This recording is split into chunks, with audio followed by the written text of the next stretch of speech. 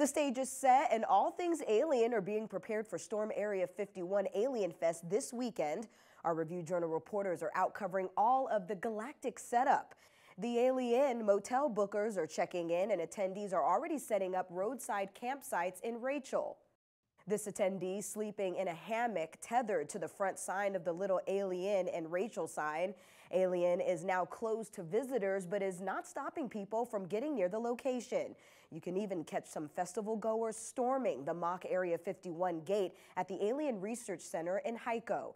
Today, the winds aren't helping, but the stage is being set up and should be ready by 8 p.m. today at the Area 51 base camp, and also different art pieces are being installed. This mound of tires will be turned into a spaceship. With the large crowds expected, law enforcement will also be in full space force. Officials from Nye County, Douglas County, and several other departments will be patrolling, working 12-hour shifts.